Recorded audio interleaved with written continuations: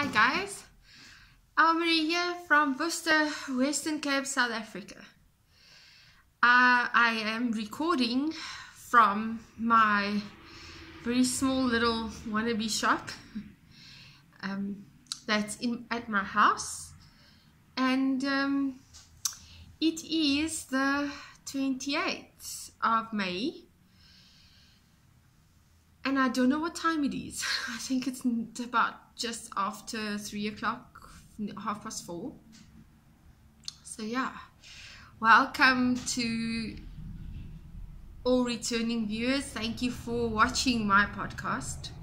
I really appreciate it. And welcome to all new viewers. I hope you enjoy it. If you do, please click on the subscribe button and the like button. It's just up there, you'll see it. Okay, so that's my hellos.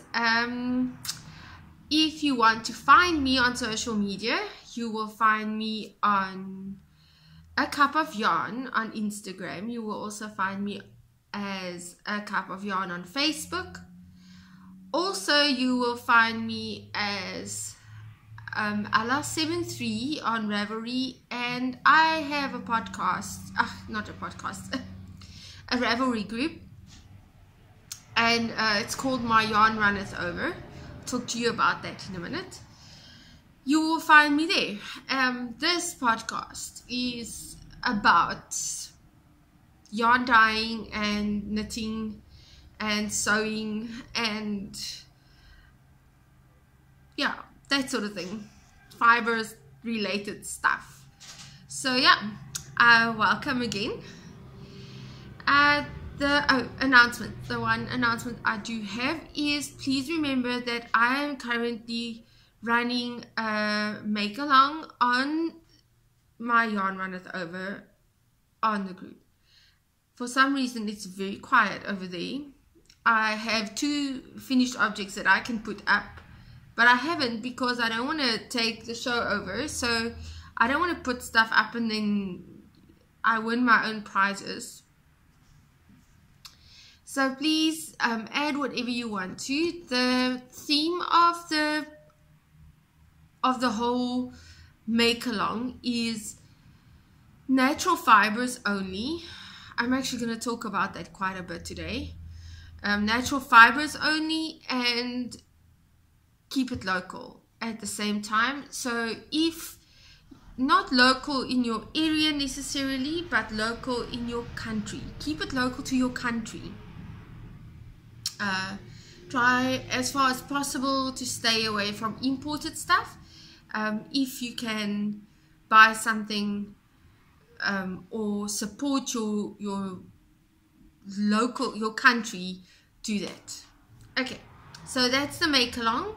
The prizes, yes, I have prizes. I do. Ooh, they're actually right in front of me, or they were. Somewhere. Prizes will be one of these at least. And I know it's one of the project bags, but I think I moved that to that side already again. So it will be one of these, and there will be a project bag added. That was here somewhere. Anyway, it just moved away. But if you want to see what that will look like, I will put that up on my Facebook page again. And I've also got some knitting needles. That's part of the yeah, when you get one of those. Okay, so that's admin wise what I wanted to say. There's nothing else. If I start sounding like I'm doing rushing over things, this is still a standard YouTube channel. I'm still trying to figure out how to, if I can become when it starts being to the point where I can podcast for an hour. I'm not exactly sure, and I don't get all the answers that I need, so I don't know. Just for those of you who don't know, I live right across from the N1. The N1 is one of our main roads in South Africa. It's a national road, so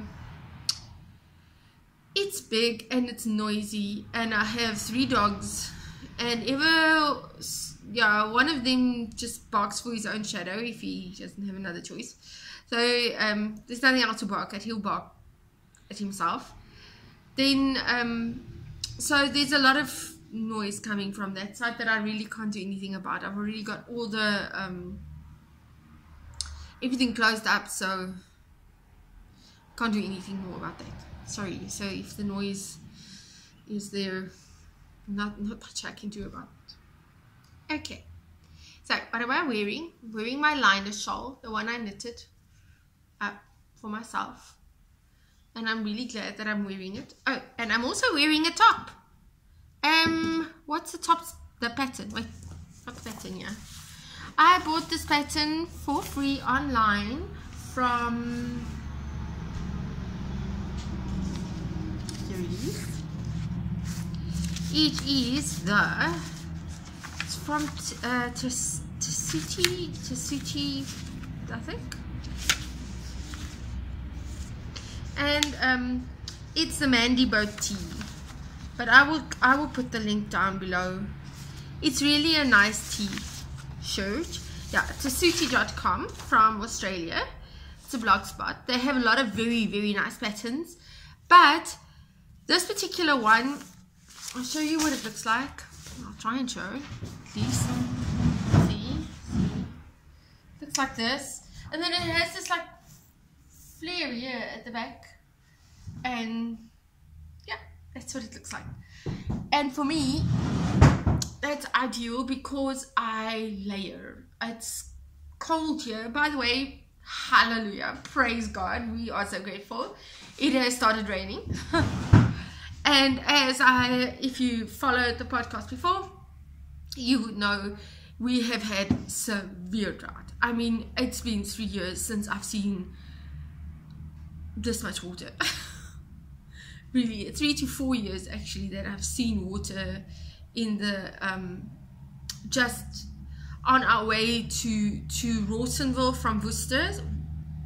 If you don't know South Africa, Worcester is the southern part of South Africa. It's already on the southern part of South Africa, so it's between it's not close to the city yet. It's still a rural area, but you know, you drive over a mountain, you get to Cape Town. Actually, you get to Paarl first, and Wellington, and Cape Town. And anyway, on our way there's this like Flyland. I don't know, I can't remember what you call it in English right now. Sorry. But we just remember that word. It's almost like a marsh. That's the other word for Flyland, I know. Anyway, but there's a lot of water there now, and there hasn't been for years. We haven't seen water there literally for years. So yes, we're very grateful. Only thing about that, it's cold. So underneath this, I'm wearing the skirt that I made, but the skirt was made of a pattern of sorts. It was just made from an old skirt that I had. So I've got like a t-shirt underneath, 2 t-shirts, and this, and it's still a bit chilly, but that's okay. It's not winter yet. It's still autumn. We are very grateful, really just grateful for the cold and the weather and what I mean. Okay, so I'm just gonna take a sip of tea, and every now and again when Stoffel, which is my doggy that loves barking at himself, is yapping on that side, I might just automatically go like this. That's just so. Anyway, what am I drinking? I am drinking rooibos tea, which for anybody who's not of South Africa, I've seen quite a lot of people overseas drinking rooibos tea, and that sounded kind of exciting because rooibos tea is indigenous to my country. You won't get rooibos tea any other place than in South Africa, unless somebody is taking it and growing it somewhere else. But rooibos tea is indigenous to South Africa. I love it. Anyway, rooibos tea and milk and honey, because I need honey right now. Just a quick explanation for why I haven't been here in 2 weeks. I ended up getting like a absolute sap thingy here, and it's better. It's still there. And I looked like a chipmunk. Well, like a chipmunk with all its food on one side. I wasn't planning on doing anything on a video with that sort of idea. And I just wasn't feeling very well because of it. So I'm just trying to move this camera so that it takes, you know, some sort of logical shape. Okay, so let's move on to finished objects. Only real finished object knit-wise that I can show is this, but this is the first sweater that I've ever knit. I have learned a couple of things. One of them is that I will never ever ever ever knit another sweater that I have to seam up. I'm not good at seaming, I don't do it neatly, and it just looks terrible. So my next one up is top down in the round. Honestly, I'll tell you about that now, but this is how it came out. I ripped out the sleeves here because the whole seaming of the sleeves, nothing came out right with that. I don't know, it just, never mind, it just didn't work out. And I ripped out the sleeves. Oh, and it was too short. It ended right there, and I don't know, it was just a weird length on my body. I'm sure on most other people's bodies it wouldn't be, but on my body that was short, because it's not really cropped, but it's not really long enough. It's like right on my belly button. No, just past my belly button, and that was just a weird length. For me, I am quite short to start with, but not petite. I'm just short. So, yeah, anyway. So I did this mostly with my own hand-dyed yarns, except these. This was some of Beatrix yarns I still had left, and I knew I wasn't going to have enough yarn, so I did that. And then I finished it with a lace edge and picot binding. The picot binding I will probably rip off at some point and just give it a normal bind off, because I don't like this. But well, I tried it, and it's okay to wear around my house, or if I have to go to the mall very quickly, and it keeps me warm. So I'm not complaining about it. It's okay, came out alright. I don't want to even talk about the seaming. I don't want to talk about that. Oh, by the way, here in the background you will see a knitting machine, which I'm going to take back. I got it from my mother-in-law. I got quite a few knitting machines from her, I think 4. And I was going to give them away to somebody who uses it. And I thought, okay, let's just try one of them. Not working. Not working at all. Okay. So this is done. This is my FO, other than my top that I did make. That I made. Only thing I don't really like about this sort of setup that's here is because I am quite big busted to start with. It just makes me look bigger. But then if you look at me from the front, it doesn't matter. It's just if I turn or something like that. But I think also it's the fabric. Oh guys, this is a horrible fabric. I sewed this up quite quickly. It's a very easy pattern, I have to say that. It's very easy. I mean, it's just, but this was the only fabric I could find at my local fabric shop that was supposed to have some stretch in it. It is horrible. So I did go and buy, you know what, I'm supposed to do this in like segments. like this little bit, and somehow I just don't get that. I'll talk to you about the sewing bits later. Let me just finish with the knitting stuff. So I was just at FO. Let's go to whip. Right. So when I ripped that one, when I ripped the sleeves out, I took the yarn that was left. This is the sleeve. It's a piece of fabric from the sleeve. And I just randomly started knitting this. So it's just in the round. I was thinking, well, it will either be, you can see there's like a cable thingy right there. I did a couple of cables just to give it a bit of interest, really.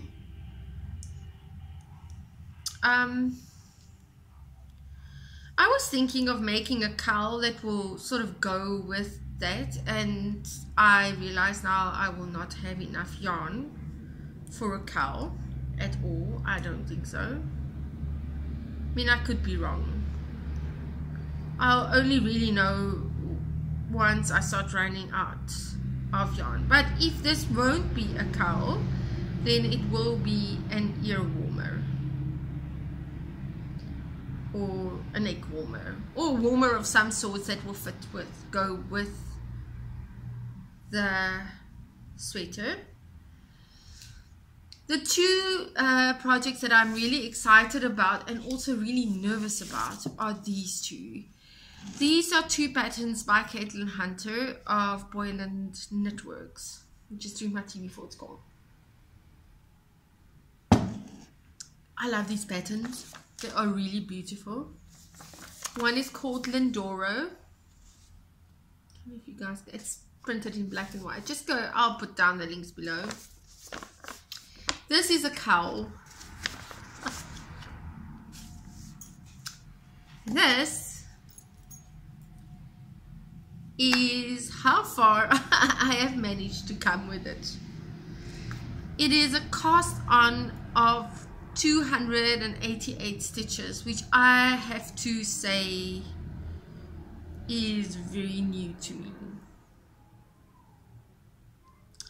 I've worked with these, I'm working on my Chiago 2.75 needles, and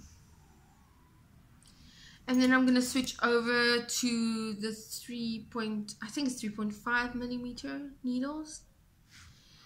Here's the thing though, that the times that I've cast on with these needles and this yarn, which is also mine, it's like little bits and bobs that I have left in colors. This one and this one. It is a color work. This theme, I thought they looked really nice together. It is a two color work pattern, and as you can see over here, it just starts with the ribbing and then it goes into lace, and then it's a stretchy bit and another bit of lace, and then it's the color work on that side. I don't know if you can see this. Yeah, here's the color work.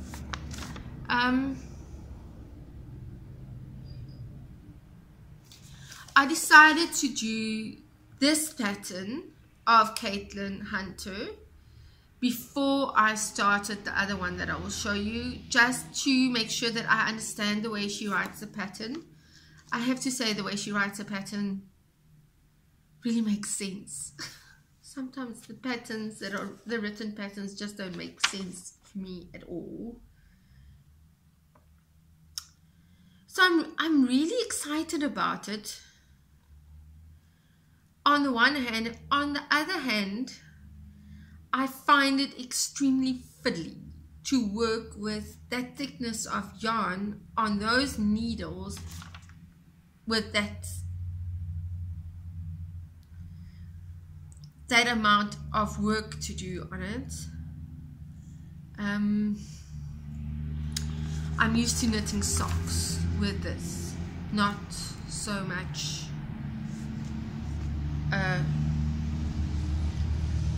288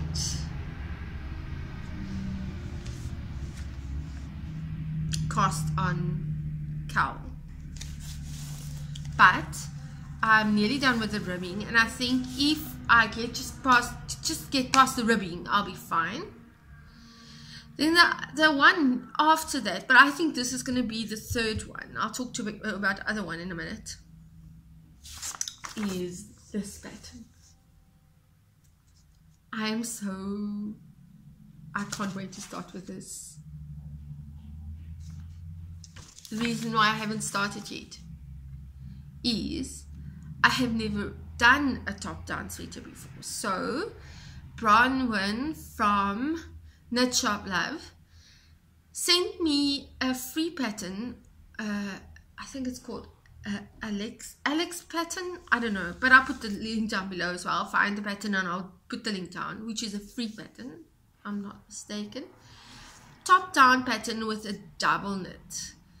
Now this pattern calls for single ply or very light fingering weight. Guys, it's winter. I want to do this so much. I really do. It's winter. It's going to be a cold one. And I don't think fingering weight is going to work for me here. Or lace at all. So what I'm thinking of doing is making the Alex one first. So I can just sort of get the hang of it. And take the amount of stitches that I have to cast on there, and just keep that in mind with this one, and this one in DK as well, because my DK is not that heavyweight as I know a lot of people's idea of DK is. So yeah, let's see how that goes. I think to play it safe, I will do the Alex one first. I hate playing it safe.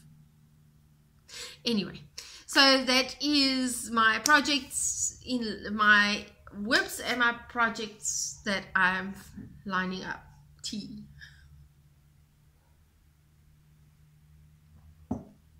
I have quite a few other ideas running around, like the Jessica Jones cowl and that sort of thing. But I've got my mind set on this one, so I'm going to stick to this one first. Okay.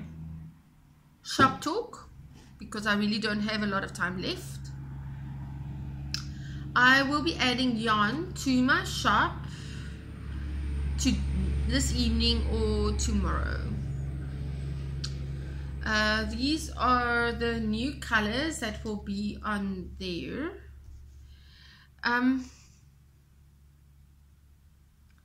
I haven't decided on names for all of them, so I'll rather not do that right now, but I will do, what I will do is I will put their names in the shop. So I've got this one on sock weight. I hope you can see it. I know it has not been tidied up yet. Okay, so it's like a grayish green with these copper speckles and dark brown speckles in between. If I'm not mistaken,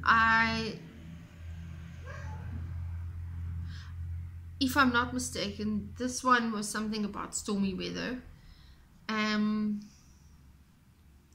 This one, rainy days and Mondays. If nobody knows which song that is, it's a song of the Carpenters. That's quite an old song. You can just look it up on YouTube. Carpenters, rainy days and Mondays. Okay, there. This one I haven't got a name for yet, but I know I'll figure it out, because I actually really like this one. See, it's just got these little turquoisey, tealy colors in between with the yellowy. I love this color. it's difficult when you start dyeing up colors and you actually like them so much that you don't want to sell them. So yeah. And then there's this one. It's just blue with like a very dark brown speckle. Okay, so these are all on my sock weight base. There's still a couple more. These are all 100 grams. Then I've got this one. Not sure what to call it yet. In 50 grams. They will all be in 50 grams. It's also sock weights. And this one. And this one that has been sold and will not go into the shop. But if you look carefully, you will see that they actually go very nicely together. You see? They were available in double knits, but the double knits are out. Oh, sorry. The only double knit that I will have available in the shop now is this orange, which I haven't given a name either. It's bad. You know, I found that dyeing on order, although I know that it's a good thing, it's not a bad thing. Okay, so there it is, orange. It does mess around with my creativity a bit. So I will dye up on order, but I don't think I will do that on a permanent basis. As I say, it messes with my creativity. I found that after, because I had 2 quite large orders to dye on order, and after that I really struggled to just get back on track, to get on some form of track that would just be me again.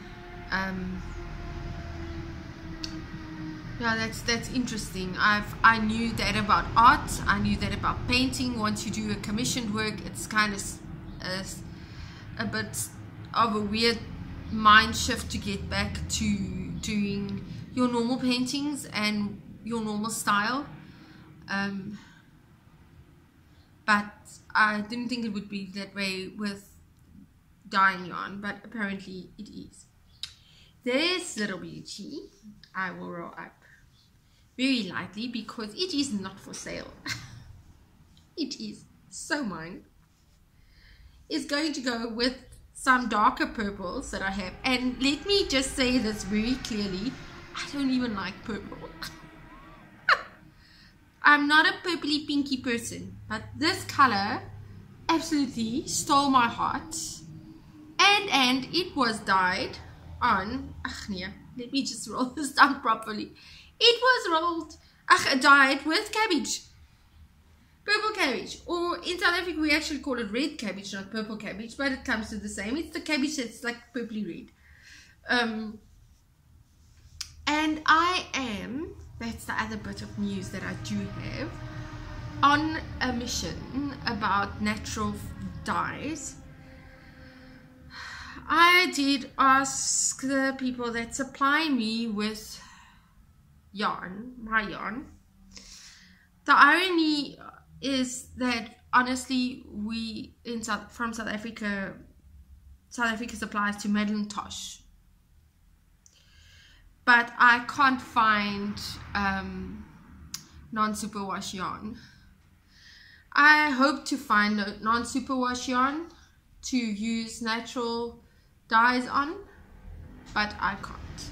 So I am going to do natural a series on the side of natural dyes, but you can just watch this space.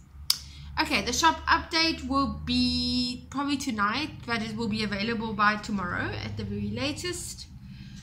And I have 10 minutes left, so I have nothing else to share. So yeah, I hope you guys have a wonderful week. and everybody's doing healthy and well, and if you live in South Africa, keep warm. Yeah, and that will be that. I hope you enjoyed the podcast and that you will return. Please leave comments down below, nice ones. Don't be horrible with me, please. And like and subscribe so that I can get to the place where I can actually do like an hour-long video. If anybody watching this can give me some advice on that, please do. Okay, thanks a lot. Bye.